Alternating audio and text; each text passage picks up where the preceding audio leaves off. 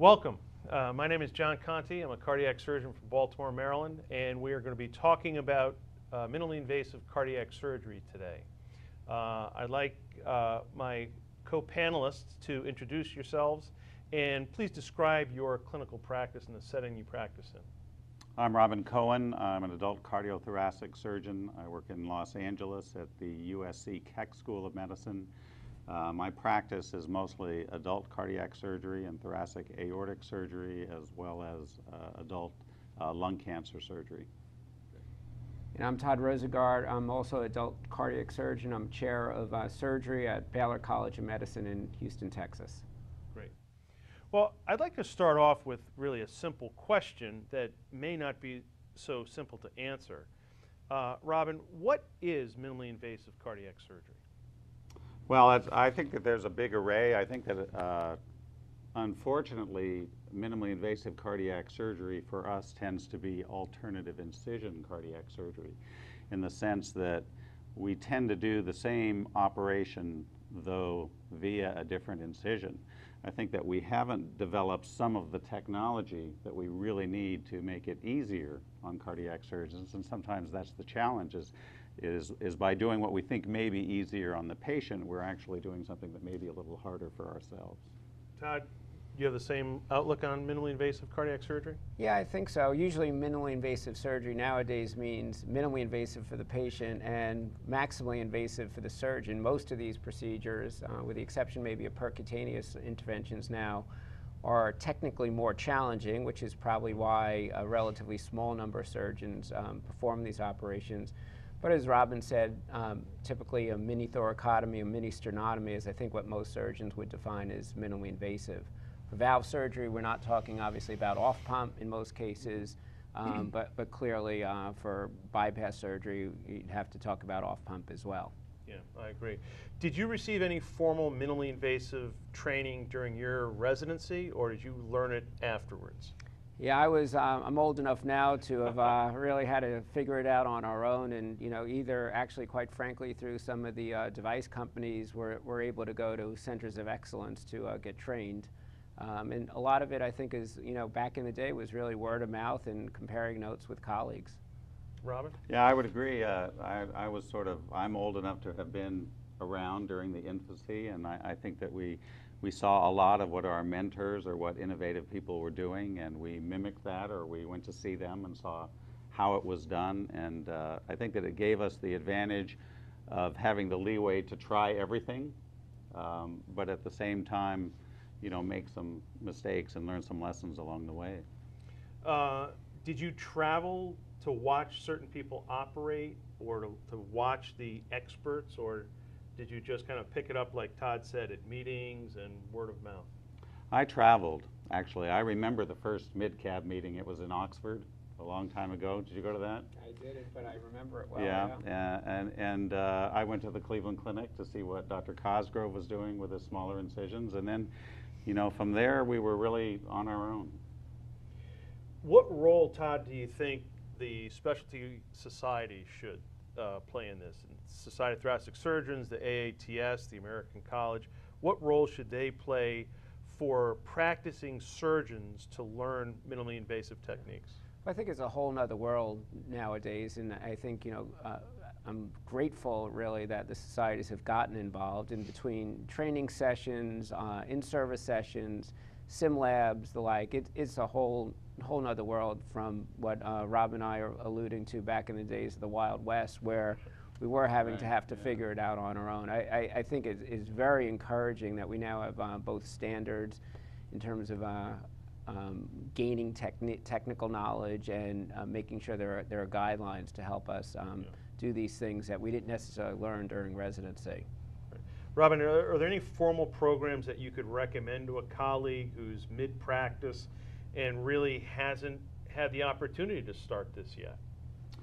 Yes, I think that there are a lot of different components to starting lesser invasive cardiac surgery in your practice.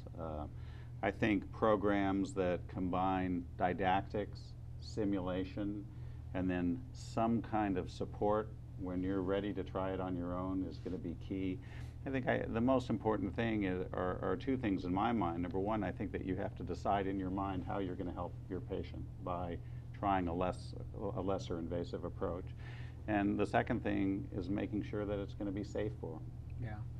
And I agree, whether it's minimally invasive like we're talking about today or any new procedure that's really out of the box compared to what you're used to, not only do you need to go to some sort of formal training, but in addition, probably be in a circumstance where you can have a proctor on site, either one of your colleagues who, in your practice, who's doing it, or in many cases, industry or society in some cases, will get someone, an expert from the outside in to help you. And I actually think that's actually probably critical at this stage. Yeah, I would also add to that it's just not training us. You have to train the team, and that requires a change in the philosophy, a change in the way you interact with your team. There are a lot of skill sets where, as a surgeon, you can't just go into your room anymore and go, okay, I'm going to do it this way now. Your anesthesiologist, your assistants, your scrub techs, everybody has to be on board. They all have to believe that that's the right approach, and they all have to be adequately trained to do it. Right. So Todd, when you made this paradigm shift, did you go from a standard operation to a mini operation, or was there some intermediate step that you went to before you became truly mini-mini? Yeah. So my area of focus for minimally invasive is mini-thoracotomy, and the good news or the bad news is that is a little bit like jumping off the deep end. I think you have to see enough of them and be comfortable enough with your own skill set in terms of technical ability, and again having appropriate proctoring to be ready to do it. But for at least for a mini-thoracotomy, you're sort of really all in. Now the nice thing, and we'll hopefully talk about this a little bit, that for both mini-sternotomy and mini-thoracotomy, you've got a great and very, very safe bailout. And actually, that's what encouraged me to get into doing this procedure back in the day when I started. So the conversion to full sternotomy is very easy to do. I've had to do it on a few occasions. And that's, I think, where the comfort level is. And we may remember back to the day of heart port, right, which was not nearly as easily convertible. And I can tell you that the stress factor for the surgeon has certainly been a lot less for either mini-sternotomy or mini-thoracotomy compared to those less accessible procedures.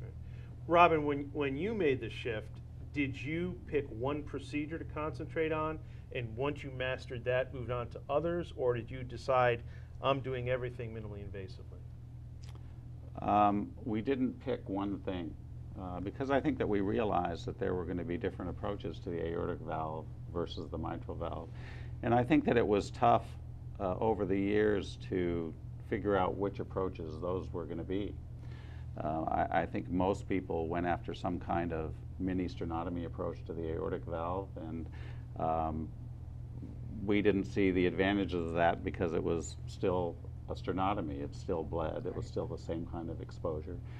So, it turned out to be an anterior thoracotomy. So we really did experiment with a lot of things, and I think that fortunately a lot of that is laid out better for surgeons who are training to do it, who are interested in doing it now. Yeah. And I would add, there are options. So in this case, we're talking about mini-sternotomy versus mini-thoracotomy. And one thing that was helpful, at least as I was selecting, was you have to see it. And one of my colleagues was doing mini-sternotomy, and as Robbin alluded to, it just didn't make sense to me for the reasons that Robbin mentioned. So I didn't have to really do the trial in a sense in my own practice. I was able to watch colleagues that helped me make that decision. What role does video equipment or new technologies play in your ability to do minimally invasive surgery? Do you use any video equipment? Not as much as I would have thought we would be using 10 years ago. I mean, I think that everybody would agree that so much of what you do depends on your ability to see. And our ability to see the mitral valve or to see the aortic valve through these small incisions is good. Right. The challenge becomes getting to them in the same way that we would have opened, and as Todd alluded to, staying in our comfort zone. Right. Cardiac surgeons out of their comfort zone are in a danger zone. Right. And I think it's really all about getting comfortable with what you're doing. And sometimes I have been, and sometimes I haven't. Yeah. The only thing I'd add is the one issue with video equipment is if you're in a training circumstance, and Yeah. the Achilles heel, as we know, of the mini approach, is it's a one person incision. Only the operator can see it. So I think the role for video is if you do have trainees involved, or conversely, if you're allowing a trainee to do the operation, the video equipment gives you the safeguard of being able to see what's going on. Yeah, he's right about that, and also the ability of your team to see what you're doing. I think that's an important thing.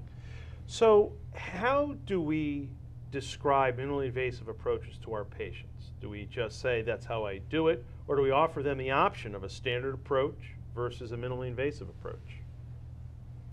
I'm not sure what the best answer to that is. I went for many years saying this is the way that we do it because I was committed to it. My team was committed to it, as were my colleagues. And I actually think that that's probably how you get the best at it, is to make it your routine. I've actually gone back to offering both to my patients because I think it's important. In my opinion, there are still some differences in safety. And I want the patients to know about them up front. I've done enough of them where I just want to know about the safety options up front and make a decision.